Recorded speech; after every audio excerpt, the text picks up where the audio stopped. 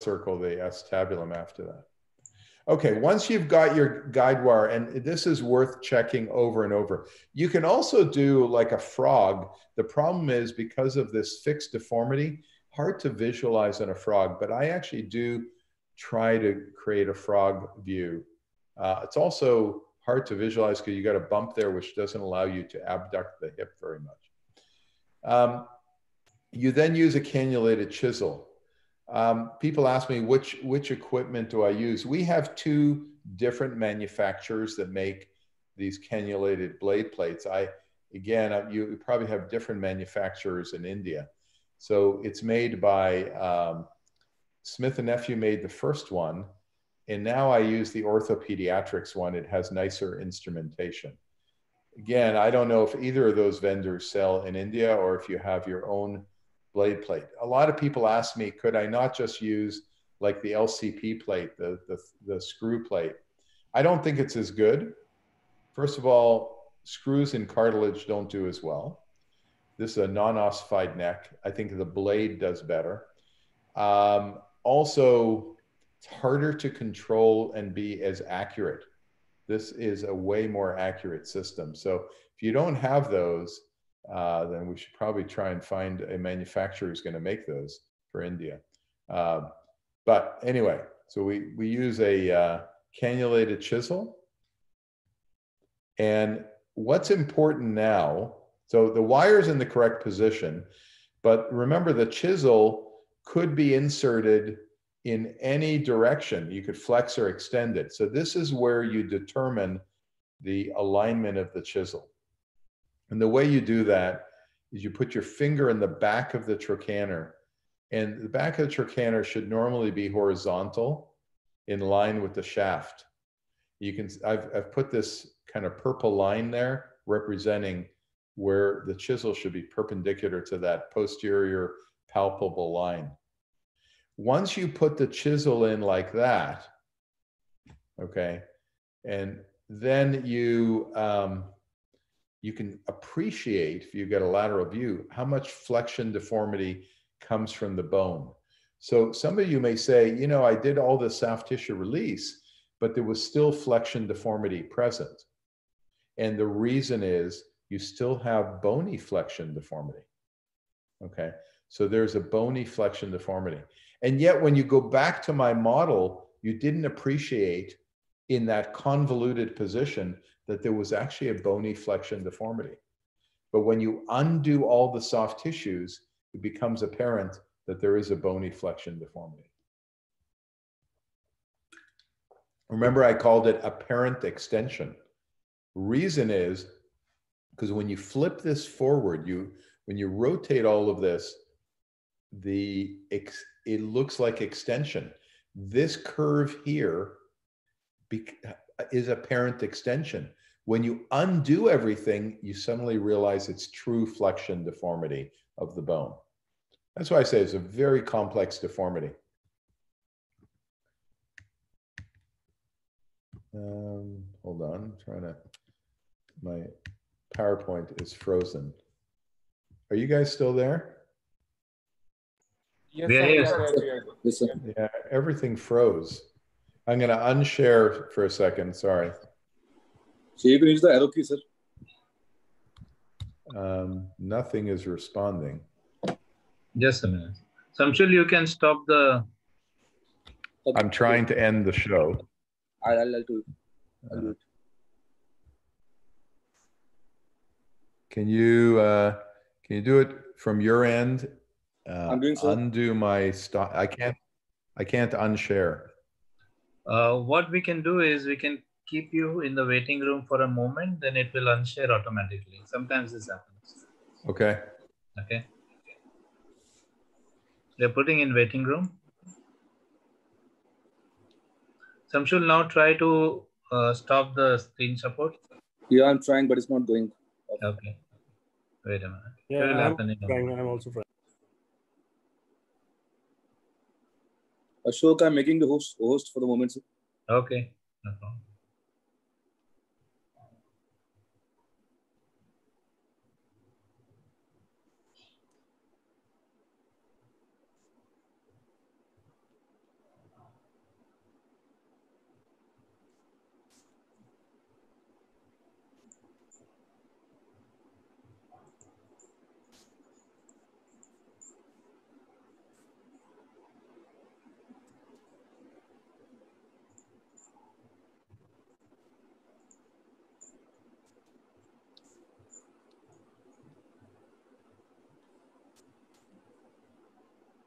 So Dr.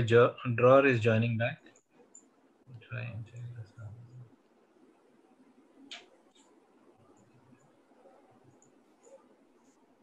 His screen is still there. Yeah. I think it's Dr. Dror's laptop that has frozen. From our side, we have stopped the sharing, but I think it's. This is still coming. Yeah. It's Dr. Dror's laptop that is frozen. Ashok, can you unshare the screen? Yeah, I have unshared it from our side, no, actually. Yeah, it's Dr. Dror's laptop that is frozen. That's the reason why we cannot unshare it. So it will take some time for it to be unshared. Should we tell Dr. Dror something on WhatsApp? He can restart his computer and join back. That is the simplest way to go ahead. Okay. I'll just. Please, Manish sir, please let him know. Okay.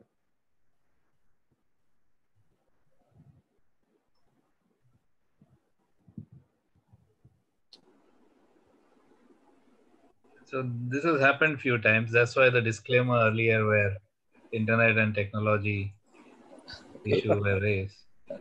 Yeah, he's rebooting his computer. He just exactly. So once he reboots, then we'll get him back. By the time we can have some panel discussion, Dr. Gadiawala, yes, sure. Dr. Dhiren. Dr. Dhiren, can you hear me? Yeah.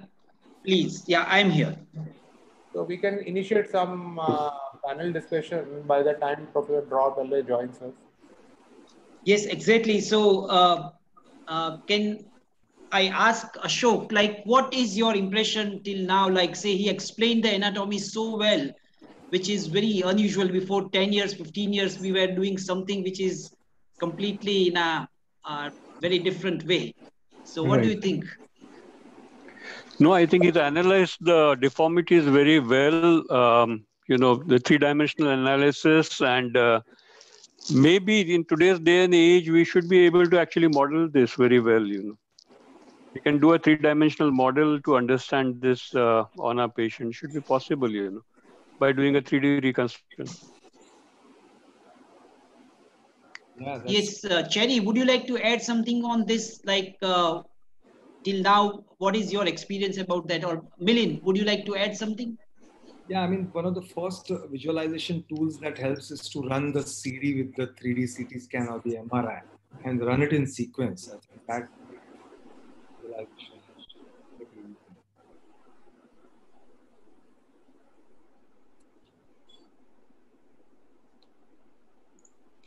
Okay, so I think he will be joining back now because his screen is unshared and we'll have him in a few moments. Meanwhile, we can go ahead with that discussion.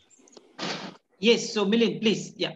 Yeah, so if we take the 3D CT or the MRI CD and you run the series of images in sequence one after the other, then it becomes easy to grasp the various planes.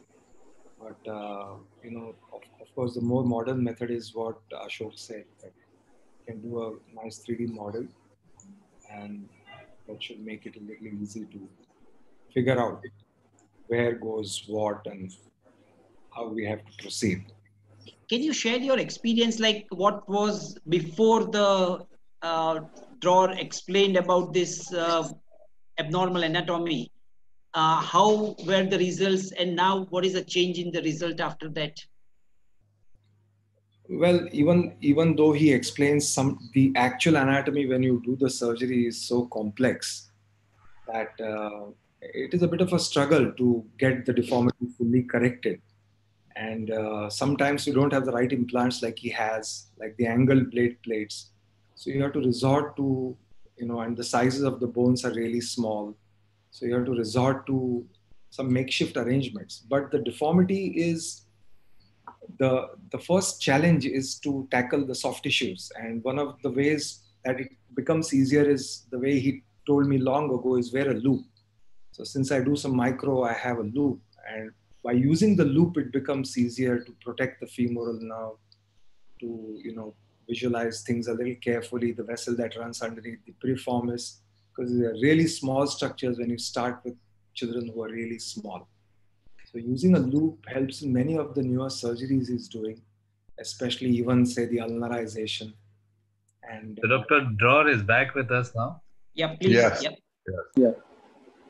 So you can start the screen share, sir. And Okay. All right. Sorry about that. I don't know if it was on my end or, but it doesn't matter. Let me, oh, hold on. So I have to find the spot on this. Just 1 second.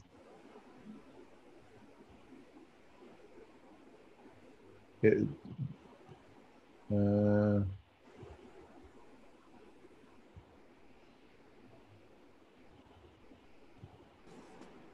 don't know what happened. I lost the screen. You don't see my screen, do you?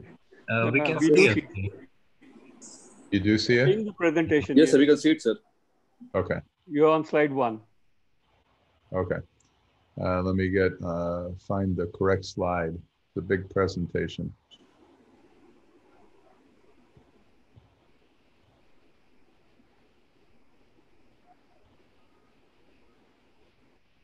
Let me just, I'm going to stop share for 1 second.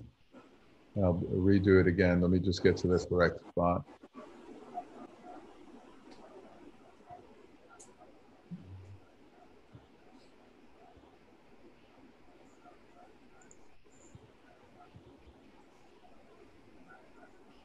Okay.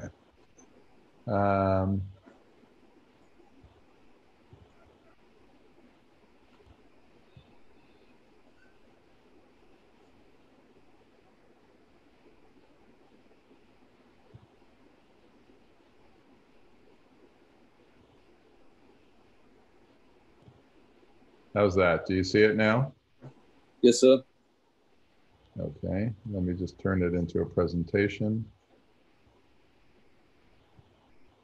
There we go. Okay, so where we left off, we were putting the chisel in and the correct flexion angle. And now we're going to replace the cannulated chisel with a cannulated blade plate. And if you don't have this equipment, you know, I may talk with my friend Vivek from Pitkar Ortho Tools. If this doesn't exist, I'm going to get it made for you guys, because it's really important that we have this exact type of instrumentation available to you. Anyway, so you then insert the blade and take out your other guide wires. Now the plate serves as your guide to make your cut. So you insert another wire. I use a 1.8 wire perpendicular to the plate at the apex of the bend, and I make a cut with a saw. And then I make another cut perpendicular to that. So you're kind of removing a notch. And then I complete the cut. So this is completing the subtrochanteric cut into the medial cortex. So now you've completed the osteotomy. I mean, this part I think everybody does very well, because, you know, this is orthopedic surgery. The hard part isn't just to get to this point. The last soft tissue thing you really have to do, once you've made your cut, you're tethered. You'll find that to move anything around, you're tethered by your periosteum. So look at your and you strip the periosteum off of the distal fragment, okay? So you strip a lot of the periosteum there, but you're tethered. So you can cut your periosteum, go very carefully.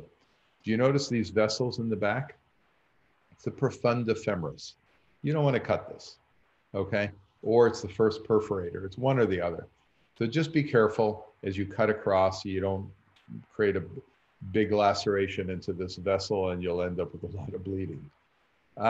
The next step bony-wise is to prevent impingement. So now your blade is your joystick. So you can move the upper femur with the blade.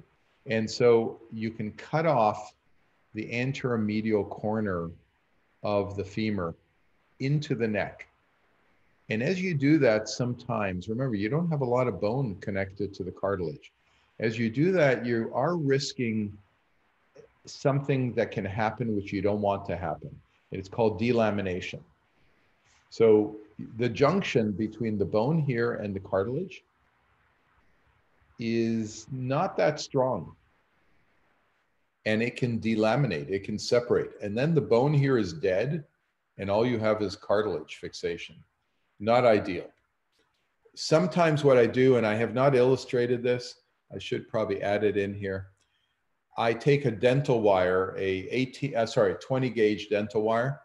I use a 1.8 wire to drill a hole in the base of the greater trochanter here. And I drill and I pass a wire front to back through there. I run the wire around, and I also make a hole in this piece of bone. And so I bring the wire through this and I twist it here in the front or in the back, it doesn't matter. What that does is it compresses this junction and prevents delamination. Because when you remove this, now why do we remove this bone here? Is it causes impingement. So you end up, this is not a good description. You're really coming really almost into this cartilage of the neck. And sometimes I even take some of the cartilage of the neck. Why? Because it never developed into this offset, because it was never in the right position. And so then you lack flexion of the hip, and you feel this tethering, this impingement. And it's not a soft tissue thing, it's a bony collision or a cartilage collision with bone. So anyway, you take this anteromedial corner. I often, like I said, put a cerclage wire between the greater trochanter and this little piece, okay? Not going around the neck, going from here to there. And that protects you. Okay, the next thing is you need to learn to do some type of pelvic osteotomy. I'm gonna show you 3 different pelvic osteotomies which depend on age, okay? And we'll start with the one that I call the iliac osteotomy. And, you know, I used to call this a Dega osteotomy, but it really, it's not really a Dega osteotomy. In fact, the Dega, you know, goes through the medial cortex of the ilium. And my osteotomy does not go through the medial cortex. And it really is, and it also, this is truly the closest osteotomy that hinges on the triradiate, as I'll show you. And I, like I said, I've even published this several times, and I refer to it as a modified Dega. I've had colleagues of mine tell me, you shouldn't give so much credit to the Dega when this is not what Dega published at all. Dega came out the medial side. Dega stopped short of the sciatic notch. So he made kind of that cut. Dega was inclined, but inclined and came out. My inclination stays within the tables, ends at the triradiate. And I continue it on to the triradiate between the ilium and the ischium. So I don't go towards the sciatic notch, I actually come down the back. Now, this is not the posterior acetabulum. It's a superior-posterior acetabulum because it's above the triradiate cartilage. So this is what I do. So I just recently changed the name of it, even though I have about 6 publications which are descriptive. They're not results of the Dega that I called it, or modified Dega. Going back, the first one was actually published in 1998. So I think I'm finally going to, you know, not refer to it as a modified Dega, but call it whatever you want, you know, Paley iliac osteotomy or whatever you want. But what I do, and by the way, how did I come up with this? I thought I was doing the Dega osteotomy.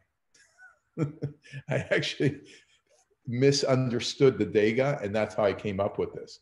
It wasn't some great stroke of genius. I didn't understand that the Dega went out the medial side. Okay, so I always went internal, And what I got from the Dega is this inclination, because I knew the Pemberton goes straight across and also aims for the back, but the Dega inclines and comes out the medial side. So mine inclines and stays inside and doesn't end here, doesn't go towards the notch like the San Diego, but actually stays anterior to the sciatic notch the entire time and ends at the triradiate. I actually find the triradiate. I can barely see it, and I can feel it with it's soft with a elevator. And so I start with this vertical limb and then come across to the space between the superior and inferior spine. And I'm inclining towards the triradiate, literally as medial as possible, almost to come out, but I don't come out. Okay, so I start there. I place a guide wire inclined downwards after I do the vertical limb, and then I follow the guide wire like that on the inside of the guide wire. And that keeps me inside the tables of the ilium. So then I cut I also do this, I cut the apophysis in the front and the periosteum. Why? Because you're doing an opening wedge. It has to, otherwise it becomes a tether. So this is kind of one more change. So there's really several changes here from the original Dega. It's unicortical, it goes to the ischium, and we cut the apophysis in the front. Okay. Finally, we're going to take out the bump. So now we pull out the bump. It's done, you know, by an unsterile assistant. And then we can put a laminar spreader into the back. So the curve is facing concave forward. And we go into the back. Why into the back? So we don't, you know, if you go in the Dega too much in the front, you don't put the spread here, because that will cause it to flex and you'll get too much anterior coverage. So I put the laminar spreader in here. And so when I separate, I get the least amount of flexion. And so it opens in the back, which gives me more lateral coverage, which is superior coverage. Now, I want to dispel the notion that the Dega gives posterior coverage. It does not. It does not give any posterior coverage. And this is actually a problem because CFD has a retroverted or hypoplastic posterior lip, if you want to think of it, but it's a retroverted acetabulum. So you're not really augmenting or increasing that posterior coverage. And of course you can't, because the posterior lip is below the triradiate and this osteotomy is above the triradiate. Okay. Now you might argue that by separating in the back here, you're pushing the posterior part forward. I would argue that's not true because the posterior acetabulum is down here. The part you want to move forward is below here. There is no way that an iliac only, and that's why I call it an iliac osteotomy. You know, Salter called his the innominate osteotomy, so I don't want to use that word, but this bone is known as the ilium or the innominate bone. So this is really an iliac only osteotomy, okay? So, which is different than a triple osteotomy. So now we get coverage. We get lateral and superior coverage. That's actually not correcting the full pathoanatomy of the dysplasia. We'll talk about that in a little bit. Okay, I open this and I leave my laminar spreader here for a reason. And the reason I leave it there is I just gained length. So I added, the opening wedge osteotomies, whether it's a Pemberton, a Dega, or, you know, my version of it, all of them gain length. And they gain about 1 centimeter. And so you're going to tension the hamstrings, you're going to tension, you know, other things because you're bringing the femoral head down. You're also going to tension the hip abductors and move. They've been slid down, so now they can't get up as easily. So this increase of length needs to be factored in before this next step. Now, the next step is the reduction of the distal femur to the proximal femur. The distal femur is internally rotated to make the patella forward, and it is abducted to align it. And it is overlapped with the proximal femur, which is held in a neutral position. You then mark the area of the overlap, and you cut along that line. That is the amount of shortening that you have to do. So remember, and this is, Milind kindly asked me recently to write an editorial on shortening and its role. And you'll see that the theme of shortening is prevalent in most of my procedures for congenital deficiencies. Okay. It's in the super ankle. It's in the ulnarization. It's in some of the new tibial hemimelia procedures and so on. It's in our treatment of flexion contractures of the knee. It's in our treatment of severe equinus deformities of the ankle. It's in contractures of the elbow. It's as Milind likes to call it, it's the new black. So it's the new sexy thing is shortening. Okay. My institute, you know, its name is Paley Orthopedic and Spine Institute. It used to be called the Paley Advanced Limb Lengthening Institute. I'm kind of glad we changed the name because I'd have to change it to the Advanced Limb Lengthening and Limb Shortening Institute. I think we sometimes do more shortening than lengthening, or we shorten before we lengthen. Anyway, the shortening is critical, and joints like shortening. They like shortening because it takes the pressure off of them. We're not trying to force anything. We basically are doing a soft tissue release and then adjusting the bone to the length of the soft tissues. Think of it another way. Instead of thinking of this as a congenital short femur, that refers to one femur compared to the other. Think of it as a congenitally long femur. Why would I say that? Well, it's long compared to its soft tissues. So it's another frame of reference. You know, Einstein taught us that it's all relativity.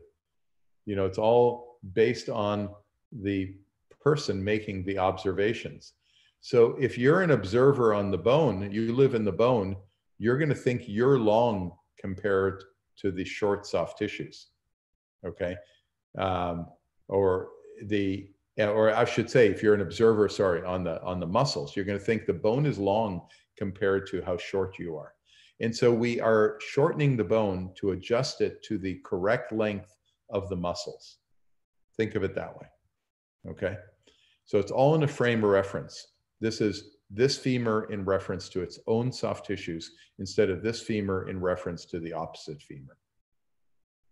Okay. So we shorten this and we use this segment of very strong cortical bone. I mean, there's not even a medullary canal in this piece of bone. It's very sclerotic. We use this bone and we fashion it to the space available and we make it into a wedge and we wedge it into place. Okay. And we remove the laminar spreader and use a coker on this and hammer on the coker and it pushes this in. And we remove the laminar spreader. And that now holds that space. We wedge it and get it past the cortical margins so that it keystones. It won't come out. The bone is harder than the cancellous bone, so it sinks a little bit inwards. And that prevents it coming out past the cortical margins. So it's a very stable osteotomy. It's actually hard to pull it out. So now let's come back to the femur. And we reduce the femur. Now, by the way, the shortening that we did, I want to point out something. In the original description, super hip, I did the femur before the pelvic osteotomy. I now complete the pelvic osteotomy and put the bone graft in before I fix the femur. Why? Because of two things. One is I want to add the length because that affects how much shortening I do. So in other words, this shortening is already affected by this lengthening here. Probably this is more shortening because I added length. I don't want any tension on this hip, okay? Secondly, the rotation I'm doing is also impacted by some rotatory effect of this osteotomy on the acetabulum, and there is a slight rotatory effect. Okay, that's even more prevalent when you do a triple. Okay, so now we place the graft, we're done with the iliac osteotomy, and we reduce the femur. Reduce the femur to the plate. Now, if we want to dial in an exact amount of rotation, then what we do is we flex the hip. And if we flex the hip, we can see the posterior condyles of the femur, not visually see them. The tibia becomes an extension of those condyles.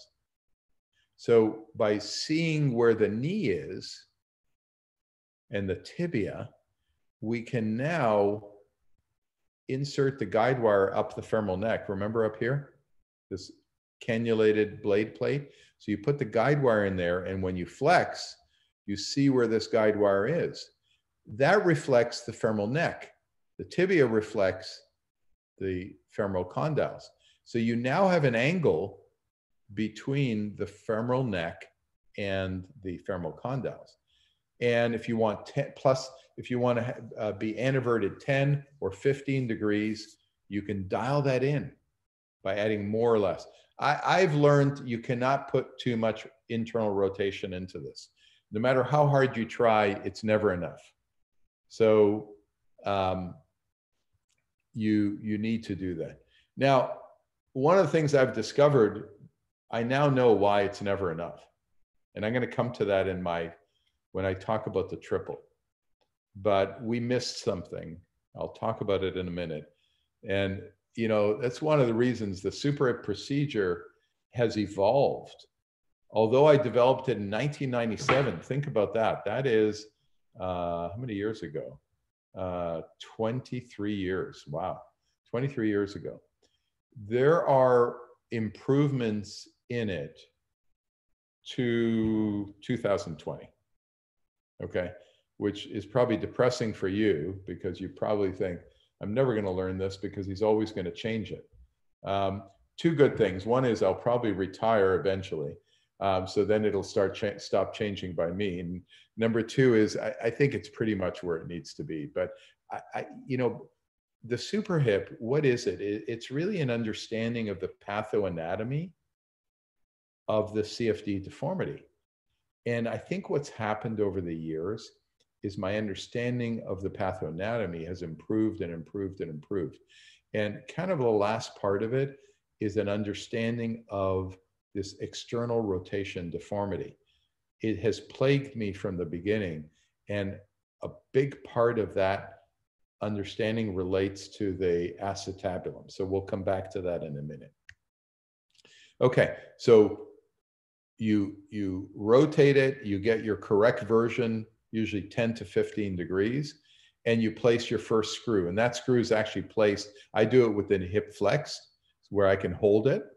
I put my first screw, drill screw, and then I've captured it. So I've got my femur, here's my mini little femur, adjusted to the soft tissues, fully realigned, correctly rotated, covered, and we've done everything. Basically, we're almost done. We populate the plate with the screws, including one going up the femoral neck. And then this last step. And this last step is ossifying the femoral neck. And to ossify the femoral neck, we use bone morphogenic protein. I know this is a problem for India because this is a very expensive product and it's generally unavailable. Why do I do this? Because when I wasn't doing this, the femoral neck wasn't ossifying in a lot of cases. So I got perfect anatomy and this would stay unossified, and eventually the neck, the plate would break. You know, it's kind of depressing.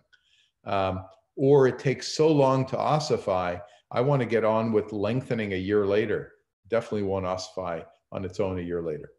So we discovered, trial and error, after a lot of efforts to ossify this upper part, that if you put bone morphogenic protein in this, it induces the cartilage to ossify. If you don't have this, what can you do? I found you can take from the ilium, you can take some matchstick grafts. The name matchstick is to represent that they're thin like matchsticks, and they're unicortical with cancellous bone on one side. So they have what do you call it? Cancellous bone on the bone, but they have some cortical bone which keeps it stiff enough. So you create a 4.0 hole here, and you put a couple of matchstick grafts up there, and hopefully that will induce the femoral neck to ossify. Not as good as BMP. The way we insert BMP now is not the way it's illustrated here. We use the Craig needle biopsy set. We put it inside the tube of the Craig needle biopsy, put the tube up here and push the BMP out. We also label the BMP sponges with arthrographic dye. So when I place them, I can see them. And so I line them up. Usually I get about 3 of these sponges in here. Okay, so that's the technique there. All right. Now we begin the closure, but the closure actually starts with the bony procedure. I know that sounds odd.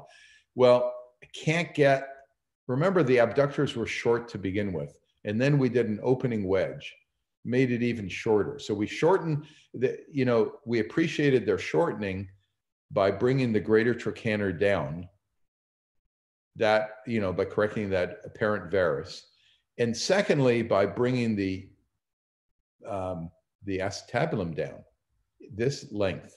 So we've really lengthened the distance, and we cannot close the apophysis. So I cut across here and close the apophysis. And now I have that extra graft. So I cut this into little wedges, and I put them inside the opening wedge of the iliac osteotomy. Okay, so that becomes, a way to bone graft. You get extra bone graft, and it's called the iliac shortening osteotomy. And now you see it because of the abductor slide. The abductors have slid distally.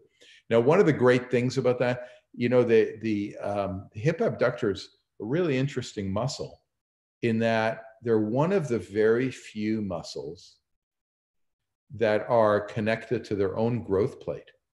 So this apophysis can grow them back up.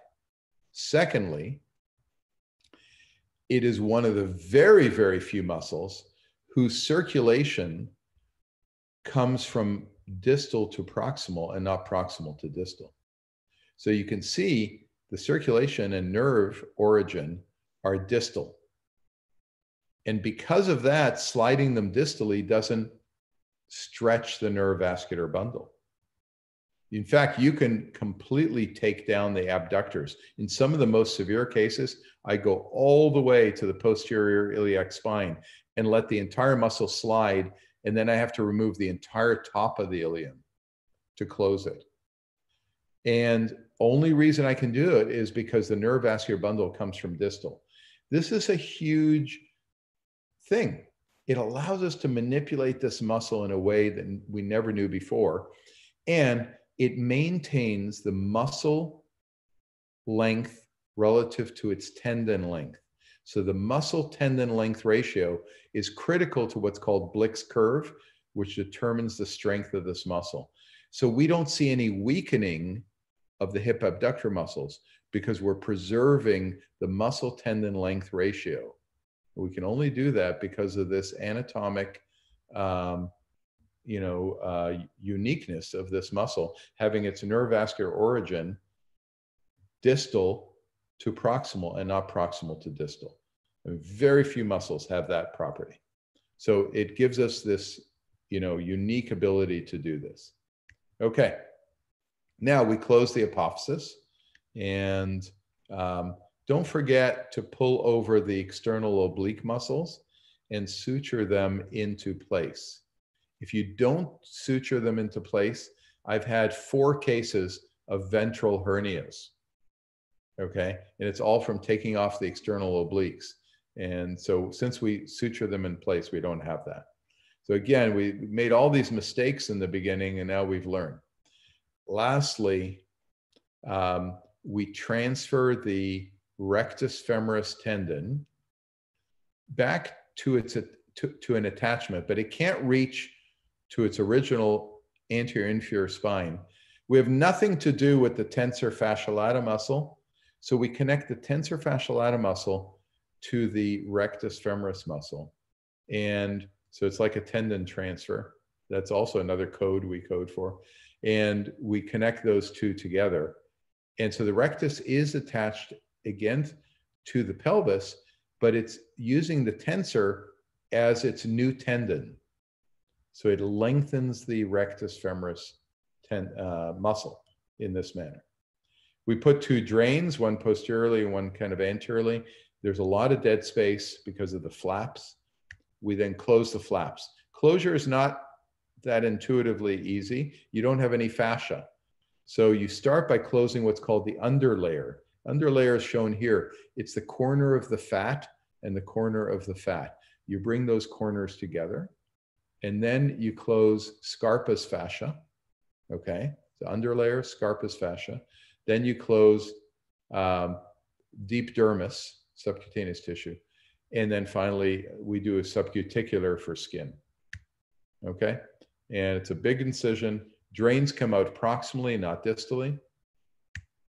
And they're tunneled, and they're left in place until they're completely dry. Sometimes the drains are in place for a week, okay? We place the child.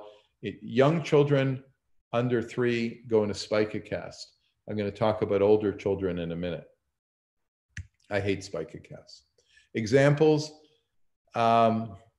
this is an obvious neck type. You can see the non-ossified femoral neck. This is the super hip. And it looks like we just shoved this into a floating femoral head, but there is cartilage here. And there is the cartilage, the ossified cartilage from the BMP. And where I didn't put the BMP, no ossification. It takes a much longer time. Eventually, it's like that. So we'll go back to here. You can see the non-ossified femoral neck, and then the ossification. And this is what it looks like on MRI. It's this white cartilage connected to the bone, okay? So this is the neck type, 1B neck type, or 1B2 if you want to call it. And so this is the non-ossified femoral neck. And then with the BMP in there, there's your iliac osteotomy, by the way. There's your look at the version of the hip. Okay, this one had a super knee as well. And then you can see the neck beginning to ossify. Sometimes you get leakage of the BMP and you get all this bone. So I'm very careful to plug the whole of the BMP with bone wax now. And eventually it fully ossifies. One of the downsides of all this, it leads to closure of the growth plate of the femoral neck at a very young age. And so when they're older, they do get overgrowth of the trochanter, and I'm frequently closing off transferring the greater trochanter, doing a relative neck lengthening at a later age. We can talk about that. But at least it solves the problem. You're not going to get recurrence. You can get on with the lengthenings. And in fact, you can see this girl, there's her knee. And then we look at the amount of growth. This is kind of right after the super hip. And look how much growth she got even before I did her lengthening. That's in 1 year, okay? She got that much growth. And so they actually are growing. It's very interesting. You can compare the rate of growth after the super hip with the opposite side, and they grow faster on this side than that side, which is really interesting because it means that this is not a hardware problem. This is not a growth plate problem. This is a software problem. There's something wrong with the messaging to this growth plate because they're able to grow. And I think that growth is related to the untethering of the growth plate by the shortening. So the shortening we know stimulates growth. So you often get 1 or 2 years of this overgrowth, by the way. I don't know how long it continues because we always lengthen them. And so we never get to watch how long it continues. Here we lengthened, always crossing the knee. I'm not going to be talking much about lengthening today. And articulate across the knee. Sometimes I'll articulate across the hip. I designed a fixator that you have in India, that Pitkar manufactures. I'm blocking on the name of the device, but you guys all know it. We demoed it. And it has these hinges across the knee and across the hip. So you can do that. It's similar to this device, which was the Smith & Nephew MRS device, which I first designed. I have a new one now in the US called the Drive Rail, but what you have there works perfectly fine for lengthening. We always rod after removal, either with a brush rod. Now we have a new thing called the Slim Rod, which screws into the top. And now we're doing a lot of our second lengthenings with precise or stride nails. And, so this is lengthening at an older age and then consolidation. Of course, you could do lengthening with the fixator second and third time, which we've done many times.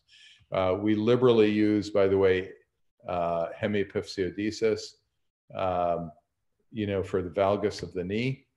And here you can see her second IM lengthening and combined with an epiphysiodesis and methozo procedure, kind of my modification of the methozo, really closing the growth plate with getting 5 centimeter gain here and another 5 centimeter lengthening here. So she got 8 centimeters first lengthening, and then she got 2 5 centimeter lengthenings.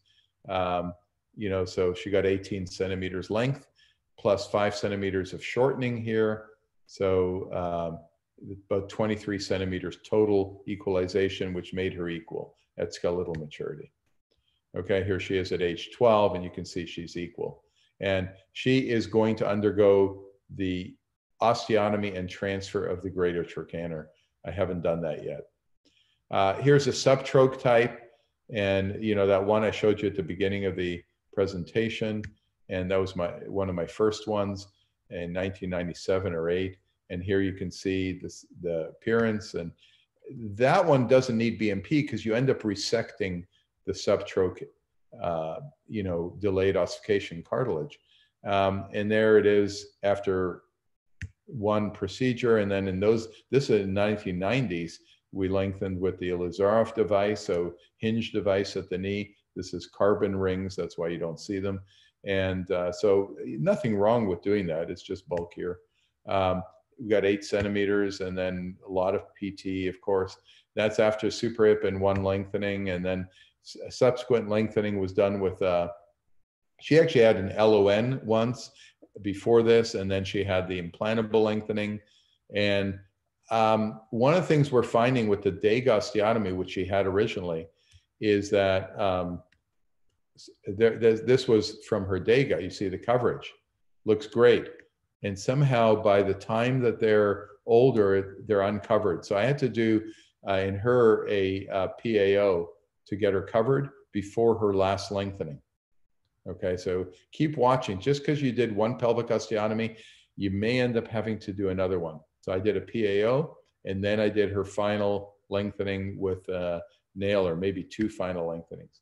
And I mean, you can see how nicely covered she is. And this is her walking. She walks basically with almost no limp. She's great. This is her college dorm. She lives a normal life. Very happy, age 20. Another girl, subtroch type with a flexion contracture of the knee. So we had to not only correct that, but flexion contracture of the knee, did a posterior capsulotomy, and that uses up length. So you have to do more shortening in that than normal. That was super hip. You see, she outgrew this a lot because originally that was down to the growth plate. And we lengthened her, and she's now undergoing a rod lengthening of her femur with an implantable device. So, just some examples. Now, I want to move from there to a different type of pelvic osteotomy. And I mentioned that the whole family of iliac osteotomies, whether it's a Dega or the Paley type or Pemberton or any of those, is actually the wrong osteotomy. Even the Salter, it's the wrong osteotomy. It works, it gets you through the first lengthening.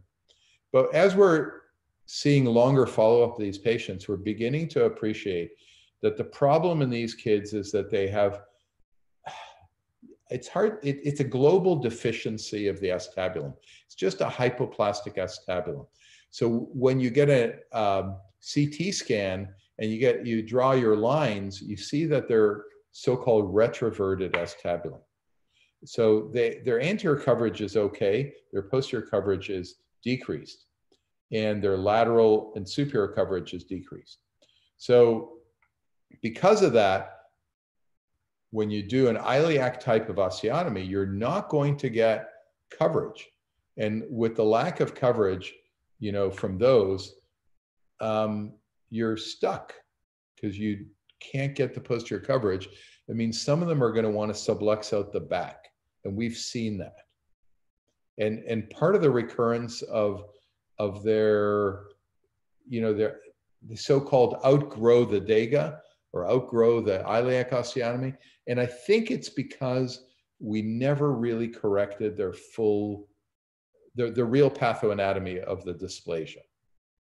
So we published recently a paper on the direct lateral approach for the triple.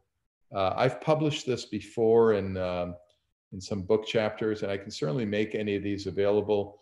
I can send them to Manish and he can distribute them. These are illustrations from both the article and also the book chapters. So you've got this all exposed. So when you're doing a super hip, it's really easy to do a triple. Doesn't take much more exposure. You're already anterior, lateral, and posterior. You're already exposed at the femoral and sciatic nerves. So all you got to do is expose a little bit more medially, get to the pubic eminence, which is really the triradiate cartilage. So where the triradiate cartilage comes out the front, there's a bump there. We call it the pubic eminence. And you want to get medial to that to cut the pubis into the obturator foramen. So you identify that, elevate everything subperiosteally and cut it in an oblique manner like this. I tee off the periosteum on the front to free it up so it can move after the osteotomy. You then go to the back. Well, we've already exposed our sciatic nerves. So you expose your nerve and you don't actually pull on it. I don't actually touch it at all. I keep it under direct vision. And I actually put a Homan, I don't know if it shows. I put a Homan in the front here. So I don't touch the nerve. I retract the nerve indirectly by pulling on the gluteus maximus muscle. So you pull the gluteus maximus, and that kind of moves the nerve a little bit. And then you identify the correct level with the image intensifier. On the lateral side is the biceps tendon. You kind of elevate it. I don't cut the biceps tendon. And then you also kind of go just inferior to the obturator internus muscle. And so then you get a Homan on the inside of the obturator foramen, like this, and use an osteotome, direct vision. And that's the beauty of the lateral approach, is you can get a direct vision. So I do this for my DDH, It's great if you have to do femur and pelvic osteotomies together, because this is the same exposure you do for the femur as you saw for the supra. You know, and you don't have to take down the fascia lata and a DDH. You just go through it, as opposed to here where we resected it. Okay, so you cut there. So that's your second cut. Your third cut, and remember, here there's no bump. The patient's pelvis is horizontal, so you've taken the bump out. You go front to back from the superior spine or above the superior spine, straight to the sciatic notch. That's on the lateral side. But on the medial side, I go to the brim of the true pelvis. So the false pelvis is here. And when I get to the brim of the true pelvis, I turn about 60 degrees or 120 degrees angle, and I cut into the sciatic notch all the way. Unlike the Gaunt's osteotomy where you come down here, it is also the same angle, but all the way into the sciatic notch. Okay. Now, once I've done that, usually I'm done.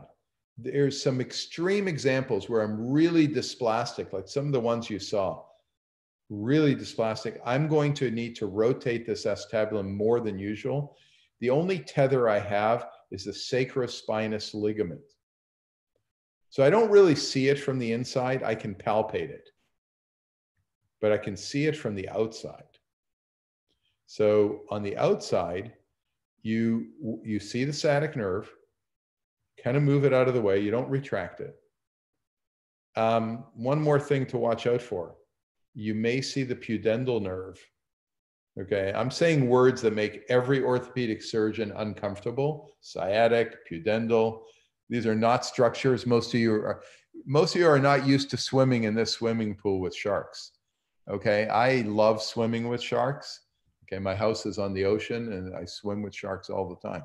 So, you know, just gotta treat them nicely, and they're your friends. If you treat them like your friends, they don't hurt you. And so I'm very careful. And in these, I'm not recommending this to most people, but you can take a blunt scissors. Your finger is this white thing in here. See the white over there? That's the finger. It's on the inside, and you can curve your finger around. So it's on the inside of the ischial spine, and you can see your finger. You can almost cut you almost end up cutting your glove. And you cut with blunt scissors, so they're not sharp, so you can push them on either side. Your finger feels the edge. There's nothing you're going to cut on the inside. Pudendal nerve is away from you, sciatic nerve is away from you, and you cut it. So I'll tell you, I've shown this to a lot of orthopedic surgeons. Very few have done it. In most of them, it causes coronary artery spasm.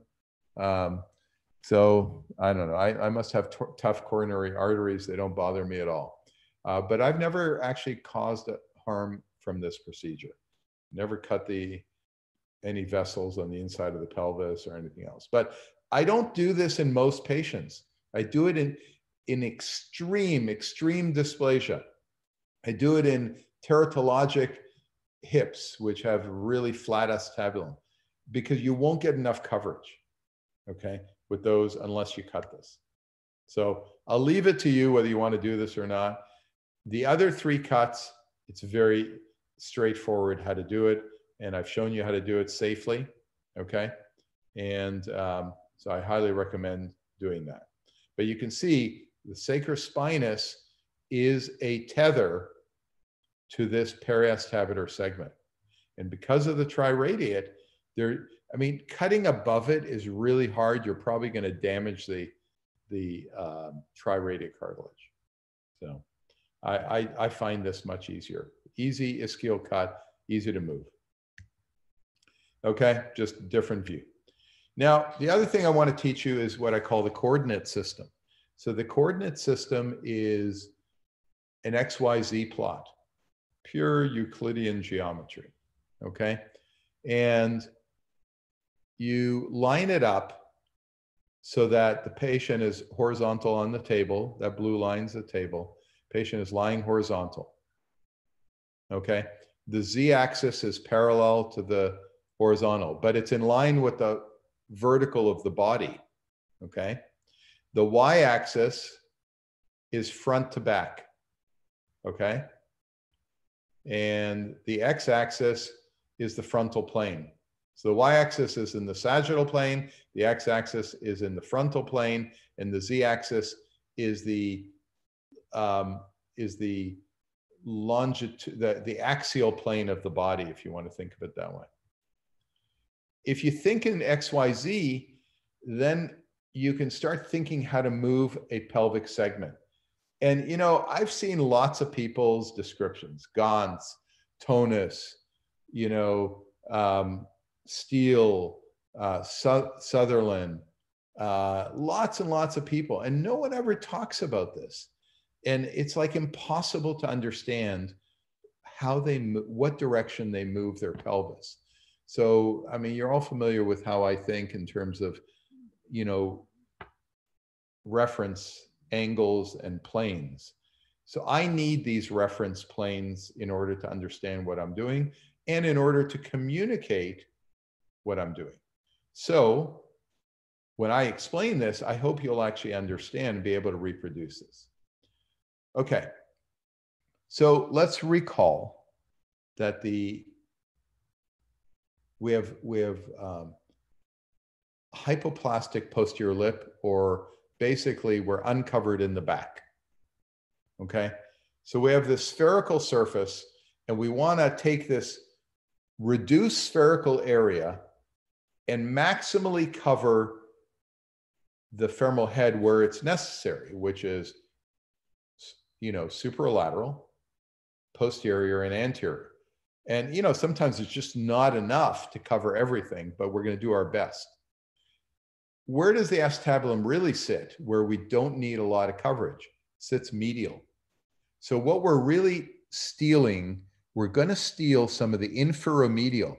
We don't need inferomedial, but there's great cartilage in the acetabulum all the way down to the cotyloid notch.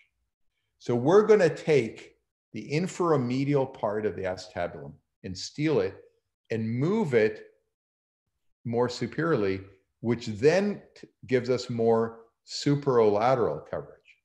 We're going to steal anteromedial, which we don't need also, and we're going to give that to the back. So we're going to rotate, giving preferential treatment to the posterior side. And what's left, we're going to leave enough anterior coverage so the hip doesn't dislocate anteriorly. That's what we want to do. So how do we do this? We start by correcting around the z-axis, okay, by internally rotating the acetabulum, internally rotating relative to the spine, let's say. So relative to the sacrum, you're internally rotating the triple segment, the periacetabular segment, okay? So the periacetabular segment is rotating internally. What does that do? It makes the posterior lip more prominent and it moves the posterior lip more lateral.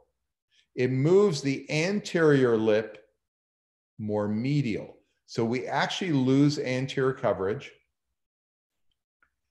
and we gain posterior coverage. Okay, so let's just, you almost have to like write it down. I just, by rotating around the Z, I gained posterior, I lost anterior.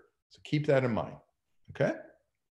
Next, I'm gonna rotate around the Y-axis, which is the, you know, front to back plane, okay?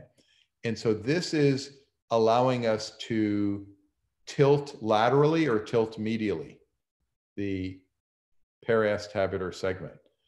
It's called abduction rotation, but I've had people say it's very confusing because you're not abducting the hip. You're really, so I'm going to remove that word abduction. It is lateral tilt, okay? Now, what did we do? With lateral tilt, we gained superolateral and we lost inferomedial. So inframedial, there's less covering the inframedial part of the femoral head. Okay, that's a fair trade. We need more superolateral than inframedial. And lastly, okay, and now, so let's look at what we've got so far. We've gained posterior coverage, we've gained superolateral coverage, but we've lost a lot of anterior coverage. Okay, so we want anterior superior coverage, just anterior superior. So how do we get that back? We flex this. And by flexing this, we get a little bit of return of the anterior coverage. Okay? Flexing it is creating an opening wedge, you see? So first was pure rotation. There's no wedging of anything, right? We're kind of rotating around the flat cut of the ilium, right? Which sticks the cancellous bone sticking outwards out here. So you see actually some displacement. Second, we wedged it open laterally, creating that lateral tilt, but it's just as open posterolaterally as anterolaterally. And third, we kind of close it posteriorly and open it anteriorly. Okay, pure flexion. So that's the XYZ. So let's look at this. The normal acetabulum, you see, has no crossover sign. Here's the anterior part, and here's the posterior part. Okay, has good posterior coverage, has enough anterior coverage. Okay, the abnormal one has a crossover sign. There's the posterior lip, very hypoplastic, and the anterior lip is crossing over. Okay, so here it is. See the crossover sign? There's the posterior lip, there's the anterior lip. So and a lot of this is unossified, so you don't appreciate it. So what do? We're going to start by rotating around the z-axis. So we purely rotate around the z. Now I want you to see something. Here you had a crossover sign, and the acetabulum is facing laterally. Okay, it's not facing forward. Normal acetabulum faces forward. We just made it face forward. Okay, so when we did this, though, we lost our anterior lip. So now we have enough posterior coverage. We have no coverage in the front. Okay. Second, we laterally tilt it. Okay. And laterally tilting it, what do we get? We get superolateral coverage. We lose some inferolateral. Again, you see here, still have good inferior coverage, but we're going to give it up. Oh, sorry. We're going to give it up by tilting laterally. So when we tilt laterally, we lose some of that inferior medial, but we gain superolateral. So now we have a better sourcile. And then lastly, we're going to flex, because problem is, okay, we got a good posterior lip. We now have good lateral superior lip, right? We're missing any anterior coverage. The hip could slide anteriorly. So we're going to roll it forward. And if you look here, here we have no anterior coverage. But next, when we roll it forward, now we're beginning to look just like this one. You see? So now we have enough anterior coverage. And so with everything in place and our little femur there, you can see we're nicely covered. And we have good posterior coverage now, good superior coverage, and good anterior coverage. We've lost inframedial. If you look at the normal side, it has better inframedial coverage. We've lost that here. Doesn't matter. It's not that important. Okay? And lastly, we have to consider we can't get our apophysis back in place. So we're probably gonna have to take a little bit of bone off the top here. That's what's different versus DDH. DDH, you don't have to do that. But here, remember, we also did a super hip. So we have to take some bone off the top. And now we can fix it with 3 antegrade and 1 retrograde, sometimes 2 antegrade, 1 retrograde. I will teach you a couple more tricks that I do. And I'm going to have to get them illustrated because they weren't in this original batch. So in order to manipulate this, so after I finish the cuts, all right, I'm in this position. But let's look at it from the front. It's actually easier to see. In this position. So I haven't moved anything. We've discovered that we create a complication sometimes. You know, sometimes these osteotomies don't move so easily. So, and we get a little bit too rough. And what happens is you break the triradiate. You actually break it. You get a epiphysiolysis because you put this clamp, where was it? There. You put this clamp there and you lever and you end up breaking right through here. So first of all, I mean, 2 things you can do. One is when you do the original cut, you make a T-shaped cut in the periosteum so this can poke up and it's more loose. Second, you really cut the periosteum around the ischium to allow it to move. But the third thing is really easy. I take a wire, a 1.8 wire, and I drive it across the triradiate in the bone. So I just drive it from the side here, right into here. So now it prevents epiphysiolysis. The second thing is when you put your clamp on here, it slips off on the medial side. See, on the medial side, I don't have a picture of the clamp. This surface is funny shaped. So when you go to manipulate, it just slides right off. So the other trick is to put a wire from the lateral to the medial side so that where the clamp comes across here, when it tries to slide upwards, it hits the wire. So you just put a wire in, cut it off, and it just prevents it sliding. So those are 2 additional tricks that I really need to publish in the final manuscript of this. And then you get your coverage. So I prefer the paraacetabular triple. The problem is in 2-year-olds, it's really hard to fix it, really hard. So I still do the iliac osteotomy only in 2 to 3-year-olds, even 3 to 4-year-olds. At 4-year-olds, I do this triple. And in fact, I'm now doing it in 3-year-olds. I use very small screws now, 2.7 screws instead of what I did, the 3.5 screws that normally we use, you know, so instead of these screws, which are 3.5, okay, I use the 2.7s in younger kids. Or you can just use Steinman pins like Salter used to use.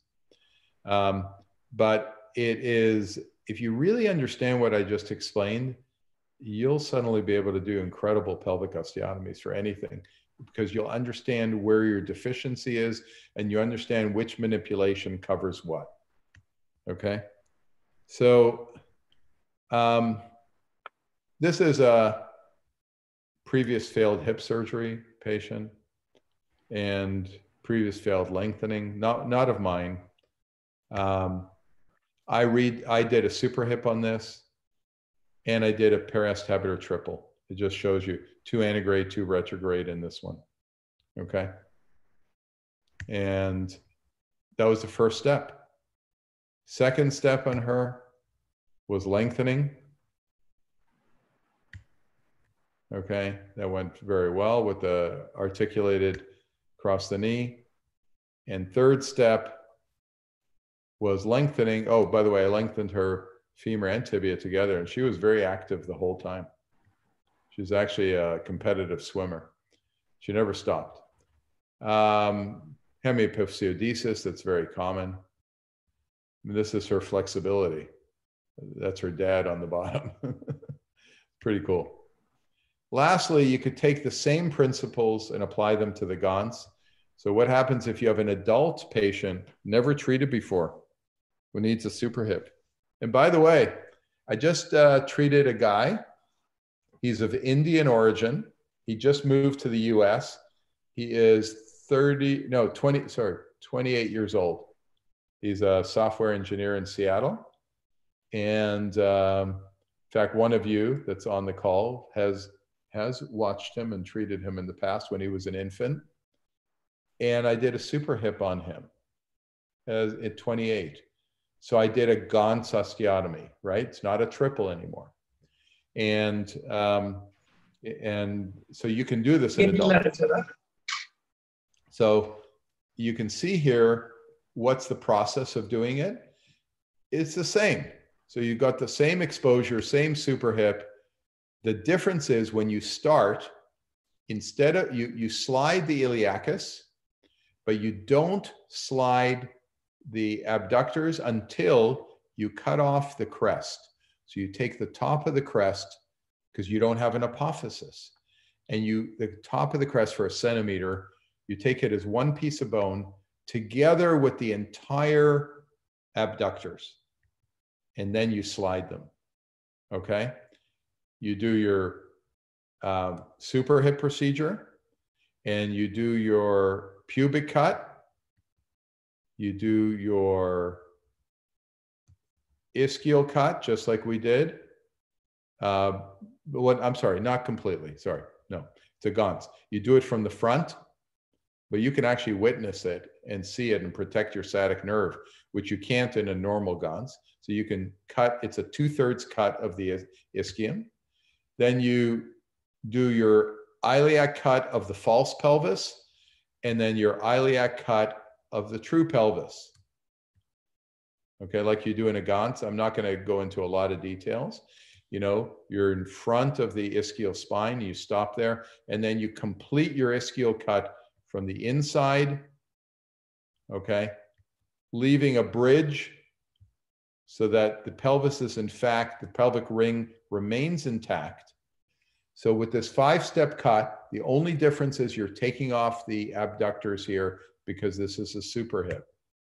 And then you put your joystick in and you use your lion jaw clamp and you move them around in the exact same way.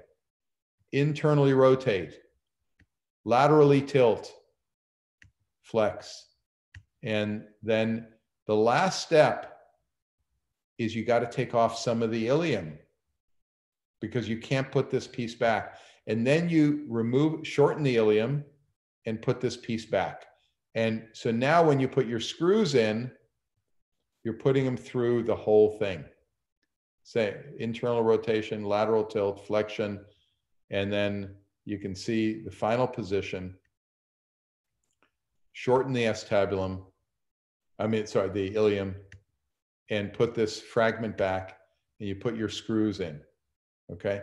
So that is the GONS with the super hip. Now, you replace it with 3-5 screws or 4-5 screws, whatever you like. I use 3-5 screws. Here's an example. This is a 24-year-old woman with CFD, untreated. And you can see she has dislocated knee, dislocated patella. She has the severe coxavera, and she wears this horrible prosthetic. Her foot's in equinus. She has no knee joint. She has a rotatory subluxation of the tibia on the femur, external rotatory subluxation, dislocated patella, very dysplastic acetabulum. Okay, that's her proximal femur. That's after the surgery. Look at the extreme amount of correction of the acetabulum. Here's exactly what I was saying. Look how there's no medial coverage anymore. There's no inframedial coverage. You have to give something up, but that's okay. She's got great lateral, great superior, and even anterior coverage. This is her ability to abduct actively. This is her ability to flex actively after this. This is the difference in prosthetic without any lengthening. She's now wearing an articulated AFO with a false foot. Okay, so there's the articulated AFO, so you can move her ankle, and she has a tibial pylon and a false foot. And that's before doing this, after she's healed, before doing any lengthening. Look at her knee. I did a super knee procedure. And then I lengthened her. This is before the nails were available. I lengthened her with the external fixator articulated across. Okay, I got 8 centimeters, I think, in the femur and 5 centimeters in the tibia, a total of 13 centimeters. She went off and got married and had kids after the one lengthening. She still hasn't come back for me to finish. She's so happy in her life. And for her, a 13 centimeter prosthetic is nothing. I think she eventually will come back. That's her active abduction after the lengthening. Okay. And this is her walking. And you can see no lurch. Her abductor muscles are normal strength.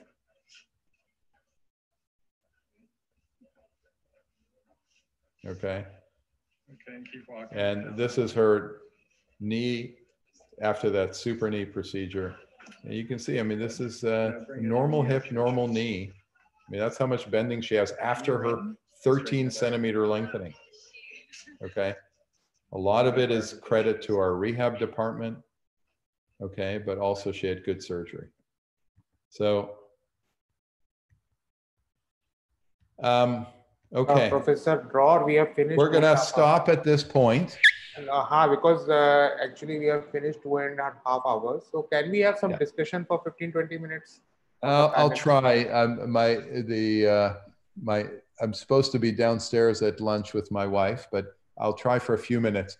But that's probably the most detailed description I've ever given of the super hip. I hope you guys recorded Professor Dror, with your permission and Dr. Dhiren Ganjawal's permission, can we have super knee at a second?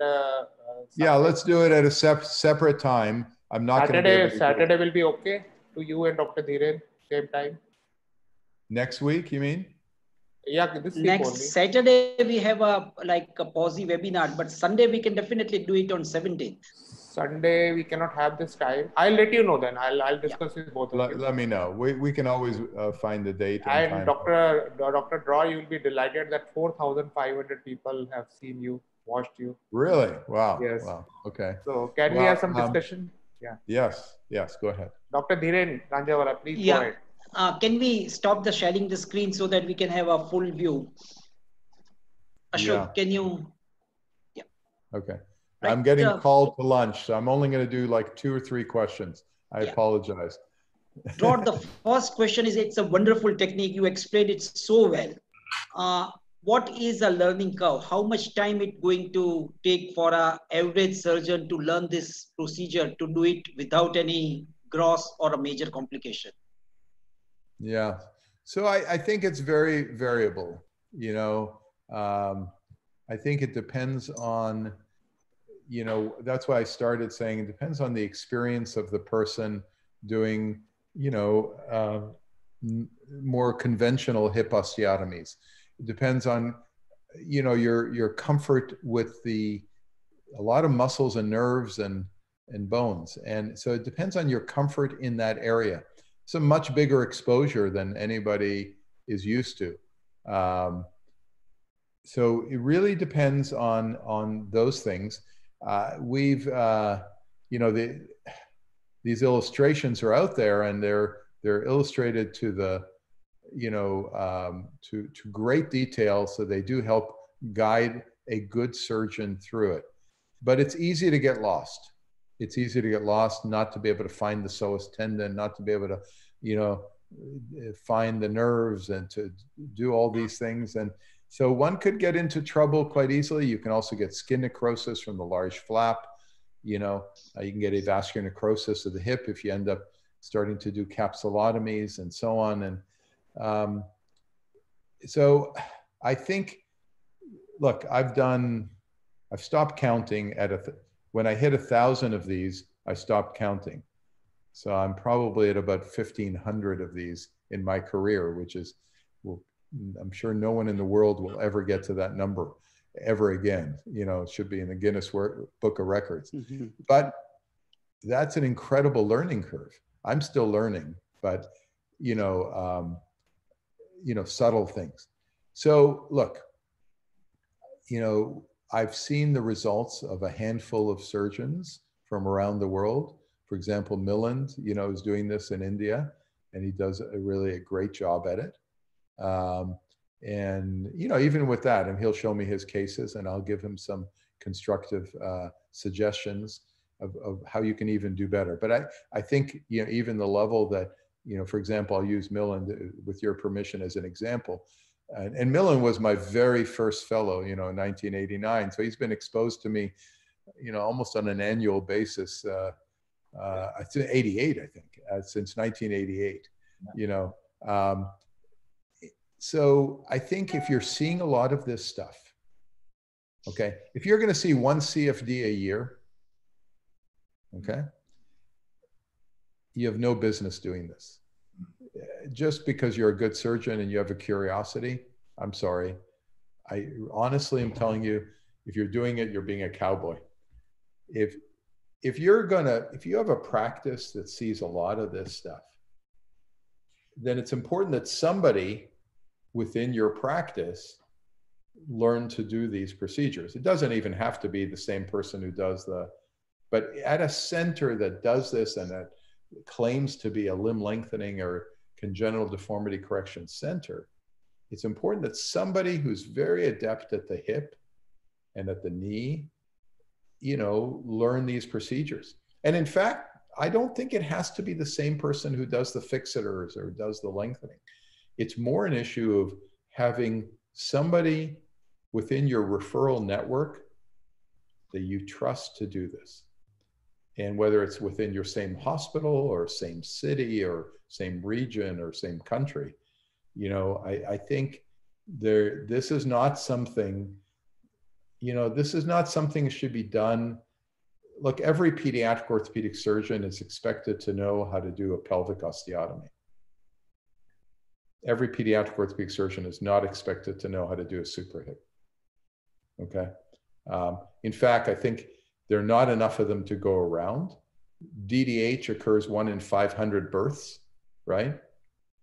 Not to mention CP, which is very common, which needs pelvic osteotomies, not to mention, many other indications, for dysplasia of the hip. So there's enough of those for people to grow on their learning curve. There's not enough of these. CFD, all comers is 1 in 50,000. I'm guessing that type 1B is probably 1 in 250,000. Okay, so let's just for argument's sake, if CFD is if this occurs 1 in 250, that means for every million births, not children, for every million births, okay, there would be 4 children with this. Even in a country as populous as India, you can do the math, it's still a very finite number of patients. Now, what makes there appear to be more in India is you have a lot of untreated cases. So in the United States, we're kind of keeping up with the 4 per million as they're born. Okay. In India, you got to clean up these patients all the way to the age of 30, let's say. There's a lot of them to do. So there's more in India. I mean, you guys have more opportunity to see this than in the United States. Okay. But keep that in mind. I think look, I don't think you need to be Superman to do the super hip. Okay. I think you need to be a technically good surgeon with a good 3-dimensional sense. And experience. I mean, some surgeons can do it the first time round. Some really good surgeons. First time I did a rotation plasty, I talked to Ken Brown on the phone for 2 hours, and the next day I did one. Okay. I don't recommend that for everyone. That's it's a 10 times harder operation. Okay. But I have the ability. Okay. Maybe I have a little bit of the bravado of doing it, but I did it very carefully, and I don't play dice with my patients. I take very good care, and so only you can assess your true skill, your true ability, and whether you can do a service to the patient without causing harm. Remember the Hippocratic Oath, primum non nocere, first cause no harm. And if you can do the super hip with primum non nocere, go for it. And send me your first cases. I'd love to see them. Ashok, would you like to ask a question to Dror? No, it's just a comment to Dror, So wonderful lecture, very brilliant exposition of the whole thing, and it's a little bit of a paradox, On the one hand, we try to get a balance between the bone and soft tissue by doing a super hip. And then when you do a lengthening, you are lengthening the bone, but nothing much happens to your muscle. Of course, they elongate, but they always cause a problem, And maybe that is the reason why you get again an acetabular dysplasia, So you have done a very good pelvic osteotomy, you're doing a lengthening, and then you find the back pressure giving rise to the acetabular dysplasia. So these are two different things, trying to do a shortening and getting balance on the one hand, and then trying to do a lengthening and upsetting the balance again, I just wanted that paradox actually is very striking. So I just wanted to comment on that. I think it's a very nicely put, postulation of what we may be facing. There's no question that, when you lengthen, there are pressures on the hip. There's probably pressures on the labrum and the ring, the ring apophysis, and so on. I think the problem is, though, and I'm seeing it more and more, Ashok, as I do now MRIs on all these kids early on.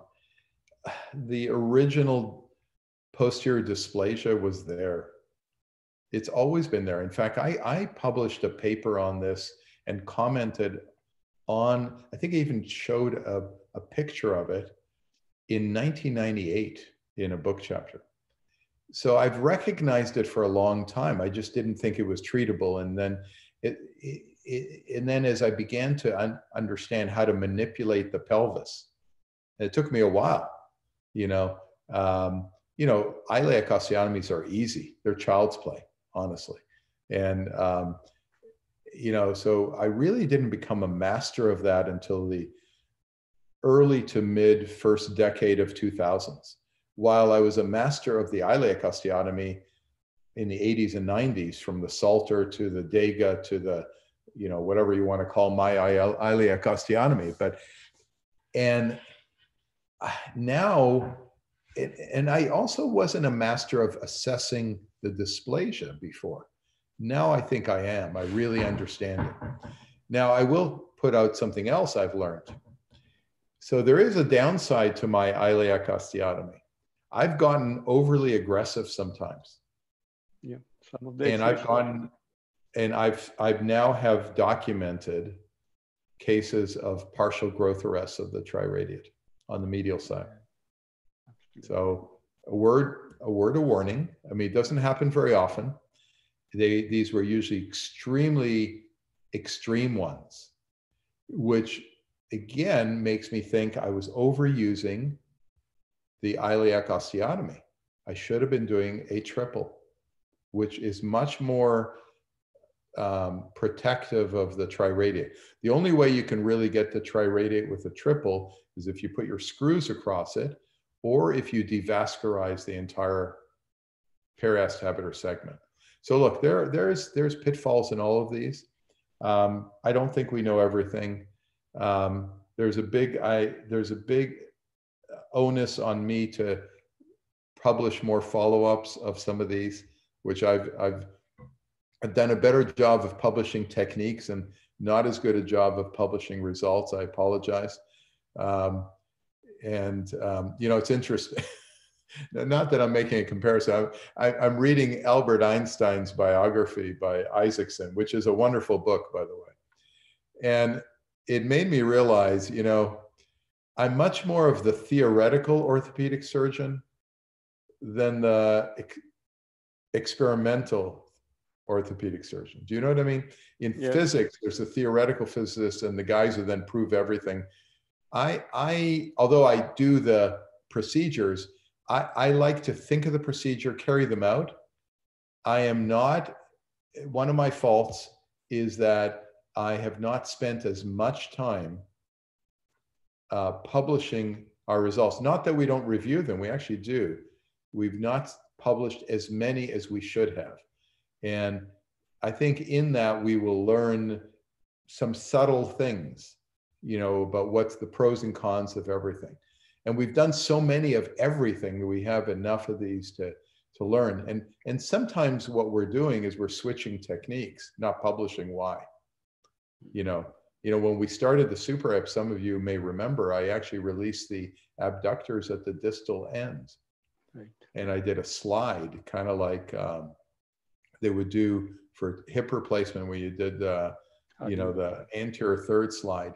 And I did a total slide. It seemed like a good idea at the time until every patient of mine was older and had a Trendelenburg gait. Okay. And I immediately stopped. I didn't recognize that till 2008.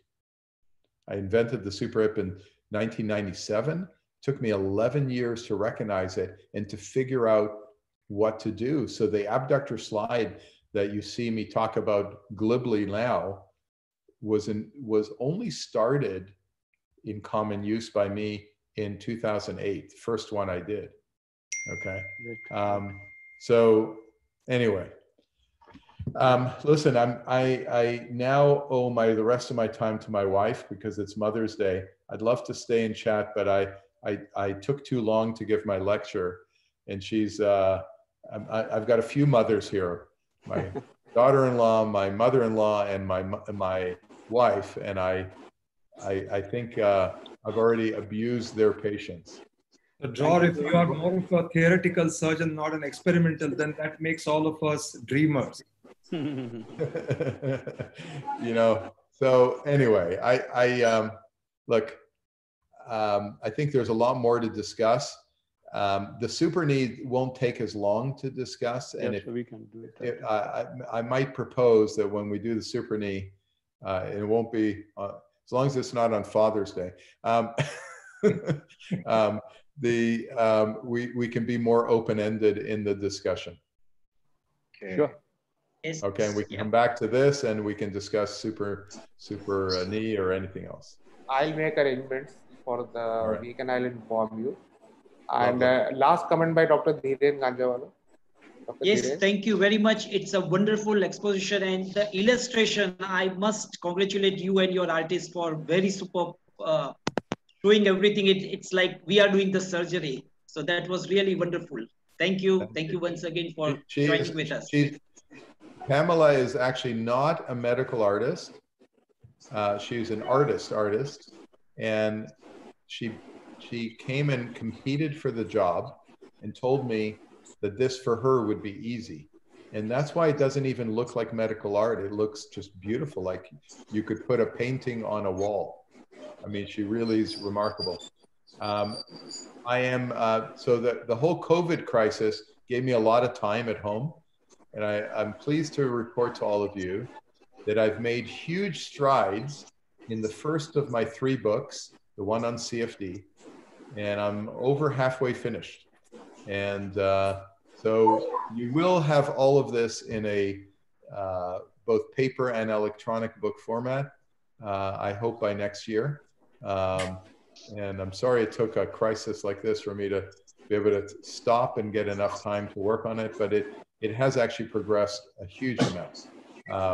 So all of this will become available, and so will the other topics of fibular hemimelia and tibial hemimelia and radial club hand. All right. Okay. Thank you very much. Thank you once again. Dror, can you hear our clapping? Thank you. Thank you very much. It's a pleasure. I'll call this my 17th trip to India. Virtual trip to India. 100 trips. Yes. 100 All right. trips. Be well, all of you, and be safe. Thank you so much. Thank you. Wonderful. Thank you, Dror. Thanks very much. Bye, everyone. Thank you, sir. Bye-bye. Bye. Yeah, thank you, sir.